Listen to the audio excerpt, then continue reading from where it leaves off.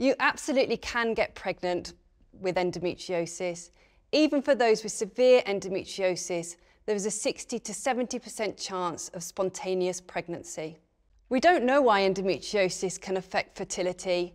It may be because it distorts the reproductive organs. You need to have children at a time that's right for you, remembering that the biggest factor to affect our fertility is age.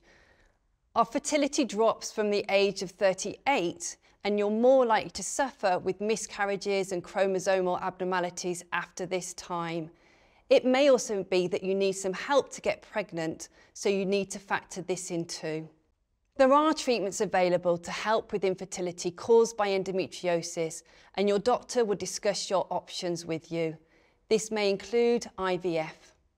Unfortunately, miscarriage is a consequence of all pregnancies.